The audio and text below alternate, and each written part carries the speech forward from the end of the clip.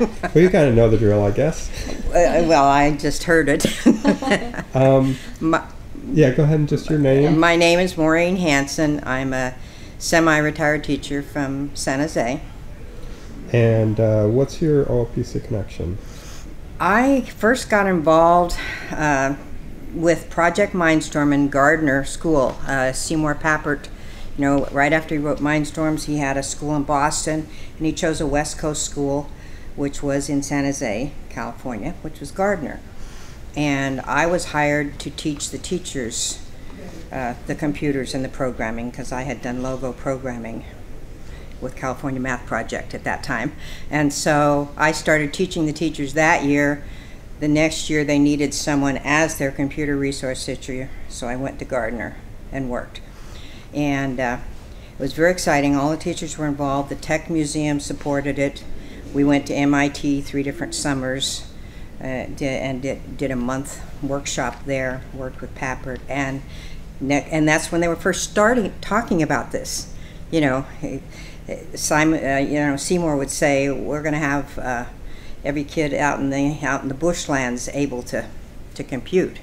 And then Nicholas Negroponte kind of took the idea. So like I was on the ground floor of them thinking about it, and so I followed it all along. While I still had my career, I just kept saying, well, as soon as I retire, I'm going to do something. I'm going to go do this. So I retired a year ago, and so I'm ready to get involved. I taught 4th and 5th grade, and then I ran a computer lab for a lot of years. And actually, Project Mindstorm, we had 4 different computer labs, and kids used it every day and were learning logo and logo writer. And so the turtle art is just, of course, right up my alley. Anyway, so I'm real excited. I think this is a vibrant, interesting community. I've loved the conference, and I see a lot of places, you know, I'm real interested in curriculum development, so I see a lot of places that I'd like to try to slide in and do something. So that's it. Are you thinking in some department especially? Well, a couple of my friends, we applied. One of my friends, who's here also from San Jose, knows somebody who's going to go to Honduras. I mean, I'm bilingual, as you know, I taught in a bilingual school, so we were looking in Central America or South America because of the language, you know. And so he had 2 slots, so 2 of them have accepted to go to Honduras, and so far I'm not on the Honduras trip.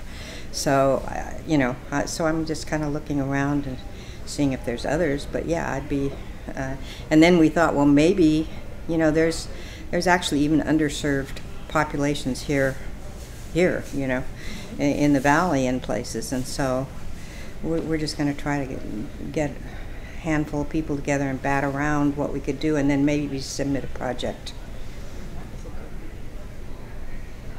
Okay. You want to go with another? No, I think so. Okay. Why not Mexico? Because it's Oh, so Mexico. close. Well, Mexico, I guess people are just kind of afraid because of the cartel and the fighting and stuff going on there.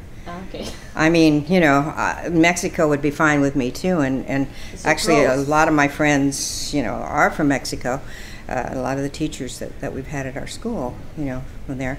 But kind of like right now, they're concerned about what's happening in Mexico. Cool. And then what piece of wisdom would you like to pass on to... A piece of wisdom. I just think learning is exciting, and you keep doing it your whole life, and I think making it available to people in the world that are haven't had it given to them is just an incredible thing to do. I think we all have to have a legacy. Cool. Okay. Excellent. Thank you. Thanks. Thank you.